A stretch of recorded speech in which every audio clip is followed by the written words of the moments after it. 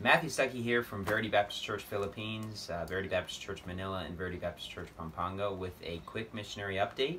And this past week was another great week. We had a total of 190 salvations is what we counted between our ministries. And we had our big soul winning marathon in Pampanga on Saturday. So we had our normal church services on Saturday, and then we had an extended soul winning time. We had a lunch fellowship, and we had extended soul winning, and then we had fellowship afterwards in the park there. We had 19 soul winners and 40 salvations, so that was great. Great results, and the park was just awesome.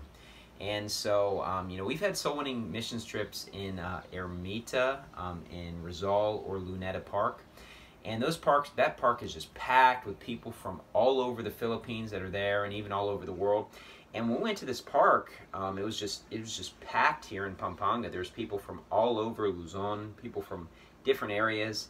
And so a lot of people didn't even live nearby, but it was just a beautiful park, and it was a great time to be able to do some soul winning and talk to lots of people, because there was a lot of people out and about, but also get a time to just refresh yourself and get a time of fellowship in the park. So that was great, and we're looking forward to doing a lot of bigger and better things in Pampanga in 2021. And we've had a slow and steady growth there in Pampanga, and I know of other people that are planning to come to our church or move to our church that have not been able to due to the lockdown, but potentially could be joining our church here in the future or moving to our church.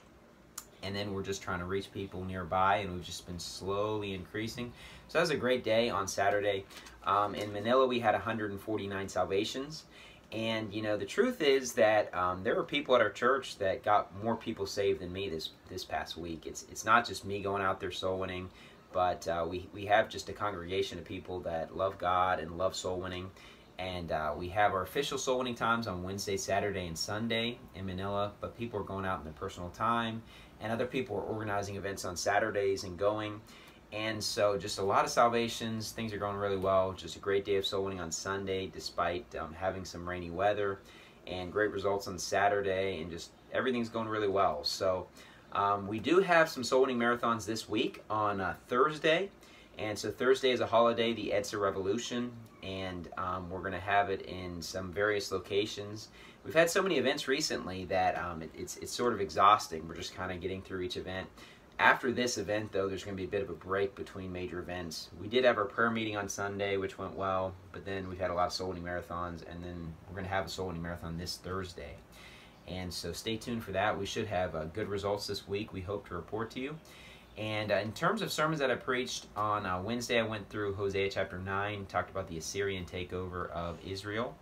And I also, on Sunday, we finished our fundamental family tips, and that was a 10-part series. We talked about the extended family, or the dreaded in-laws, or the relatives. So we talked about that on Sunday. And we also talked about Romans 12, Romans 12a. We just went through the first couple verses in Romans 12, which are packed, going all in for God. And we'll finish Romans 12 here in a few weeks. We'll finish the rest of the chapter. But I have some other sermons to preach here this coming Sunday. So overall, things are going really well.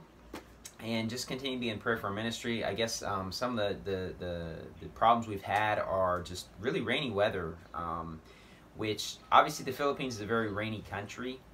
But just really especially this past 6 months, in a time when you don't usually have a lot of weather. Usually once you're getting to November, the weather's kind of tailing off. When we moved to the Philippines, there was really only one Sunday within the first 6 months where we had any sort of weather that kind of restricted us from soul winning. But we've just had a lot of rainy weather just all the way through the end of the year, and then January, February, March is usually a non-rainy time. And then even April, there might be a little bit of rain. It's really hot, but not really a whole lot of rain, really restricting you, because we've always felt like we could do soul winning mission trips the first, from February to April without too many problems. Even in May, not a whole lot of rain, just kind of really hotter weather.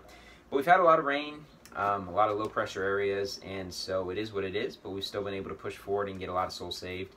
And so we just have a lot of exciting events coming up here. We do have our soul winning marathon this Thursday, and we have a bit of a break, but just a lot of exciting events we're planning in 2021. So just continue to be in prayer for our ministry, both in Manila and Pampanga. We have a lot of different things we're thinking about and ideas for the future as our church has expanded, and just a lot of big decisions to make, so just be in prayer for us.